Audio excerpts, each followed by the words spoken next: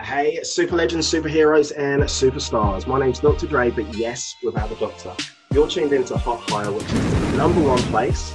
That's right, I said number one place if you're looking to get into your ideal job in the shortest time possible. So today, so pumped. So my next guest, this lady, is so special to me. So I'm going to say she's family. She is family, but she's also Tony Robbins' family and personal family. And she was actually my first business and life coach a few years ago as well. So I want to say a huge, massive welcome to Pushpa. How are you? Very well, thank you, Andre. Thank you so much for having me. I'm so honored and really, really proud of where you are. You've done exceptionally well. Thank you. I really appreciate that. And you've played a massive part in that. So I really appreciate you. And like you've got an incredible, like whenever we talk, like your story, man, you've got an incredible story, like an inspiring story, and you've been accomplished like so much. So can you tell us a little bit about yourself? All right. So the history of what I'm doing now. I'll talk about what I'm doing now, right? Okay. Yeah, tell us about you. Okay, so I was born in Africa, brought up in the UK, and moved to Australia in 2008, nearly 12 years ago. And since moving to Australia, I initially came with the Treasury. So I was working for government, but I also started up my life and leadership coaching during that time. Yeah. Since then, I've had several businesses. So we've had 6 restaurants, a water desalination plant company, real estate. We've had a training organization. And after all that, I even, I've worked for organizations like because that's where I met you. Yeah. And after all that, and through everything, in life, the highs and the lows, this is where I was truly following life, was finding my purpose. And when I did like a reflection on my past, I saw that every step of it led to leadership. Hence, right now, my focus, my purpose, and my why is all around leadership. And that's for individuals. So even if I'm speaking in an audience or doing workshops, it literally is just targeted at the individual first, because I truly believe leadership begins from within. Yes, totally agree. Totally agree. So what were you going to say? Yeah. I was just going to say, and the other thing that I've just set up is a women's mentoring foundation. So you know a little bit about my journey, and a lot of the I could say struggles or obstacles, or I could say learning curves, were really phenomenal in the fact that I got so much learning out of it. And what I realized during that time was that so many women were falling through the crack. Hence, I started the Women's Mentoring Foundation, and it literally covers from hurting to healing and getting women back up and running so that they can be independent and living life like by design, instead of just having to default to what society is asking them to do. That's amazing. And I just want to say massive congratulations for becoming a Tony Robbins senior leader. That's huge. Trainer? Oh, trainer? Sorry. Yeah, sorry, trainer. That's I was a senior leader though before. Yeah. And yeah, this was many years coming, but I thought, yeah, now I don't have that many demands. My kids are grown up, not that many demands on family commitments. So at least, I can do that. I really absolutely value that environment. And I love the fact that we can support his passion and his mission in transforming thousands of lives. Hey, Super Legends, so sorry to interrupt the show. If you do like what you're seeing, please don't forget to like, comment, and share. Thank you. Oh, okay. Do you have any valuable tips that you can share with the audience? All right. Tips as in anything specific?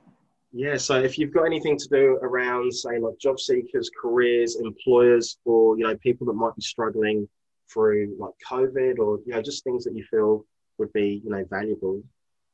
Okay, so first thing, especially with job seekers and under the current circumstances, as you know, because that's your area of expertise, is to start getting back to believing themselves.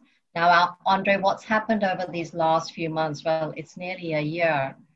And people are not realizing this, is that the situation has impacted them, you know, whether it's emotionally, whether it's mentally, even physically, that, you know, they're not doing anything, even on a spiritual level. And here in Queensland, we're pretty fortunate that we are going back into the working environment. However, people have not sort of addressed where they are. Like, they're not the same person as they were 12 months ago or 11 months ago. So that's one thing I'd say, that if you're really looking for a job, is to just maybe do a reflection over the last few months and see if things have changed to where you were to where you are now. If you get an opportunity to start truly looking for what it is that you want to be. Now, one of the things that I teach in my leadership is, one of the questions that I ask is that, who were you supposed to be before others told you who you should be? Oh, that is powerful. Okay. Yeah, and that's literally going back to your factory setting. So if you think about children or youth, even myself, we had a dream when we were 6, 7, 8 years old. We had a dream. We wanted to do something. And then we've had education cram information into us. And then we've had role models, and we've had other people just put stuff into us. And somewhere in that, many of us have truly lost our identity. That's why even when people go into work, they might be fulfilled, but there's always a gap as well, until they realize that this is what I truly want to do. And maybe that job is what they want to do. That business is what they want to do. Even staying at home, this is the way that they want to bring their children up. It's only when they truly find that inner being. And that's why the leadership that I teach, yes, it's based on Asian leadership wisdom, but it's like Lao Tzu said, that if you truly want to find out what a leader should be doing, then you should really go back into the history books. And Churchill said the same. People have lost that personal touch, and there's a lot of positional leaders out there, but followers are minimal unless they have to follow, if that makes sense. Because a leader can be anybody. It could be somebody that's just come out of school, that's looking for work. Yeah. And if they get the opportunity to just look at where they are, go back in time a little bit and find out, you know, is this, where do I really want to go? Is this the degree what I really wanted to do? Is this qualification what I really want to do? And it might be something that leads into a different pathway. Pushpa, oh, absolutely, just give me absolute gold. Absolute gold. And I love quotes. So can you tell us more about your programs and like projects that you've got, you know, coming up? Yes, so we have, I have my main program, which is the Ultimate Leadership Mastery Program, and that has 7 elements in it. So it's the 7 I's, and that's all around your leadership from within. So we're looking at the integrated approach, the Asian principles delivered in a modern context. So even if you think of Arnold Schwarzenegger, or is that how you say his surname? Yeah. Or even Elon Musk, even, you know, there's so many people now that are in leaders, but they look at the leaders of the past to get their guidance. And that program basically is based on that. So we're going back to your core, and it really gets you to dig down, really dig deep, scrape that barrel within you, and to, if there's things that are not serving you, you can, you know, just put away, and then you can start recreating. So the Ultimate Leadership Mastery Program is for you as an individual. It's going to give you everything that you need to then go on to create the life that you want to lead, whether it's at home, whether it's in a business organization, and it's the core of a human being. I could say it's holistic. So if you think about leadership in the past, it used to be transformational. Then it came back to just being a modern way of doing leadership, a 2-week course or a 6-week course. What's truly coming into place now that is becoming transcendental, like it was thousands of years ago, people are coming back to the core of being a human being instead of just being a human doing.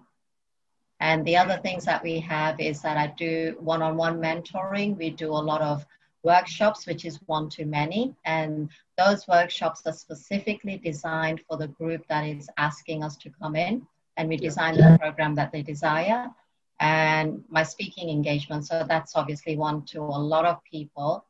And I always, I always aim to meet the needs of the people that are in front of me. So anything that I create is always started with the thought of what is it that the other person is looking for, not about me, not what I want to deliver, but what would the audience want to hear from me when I'm talking? How can I help them?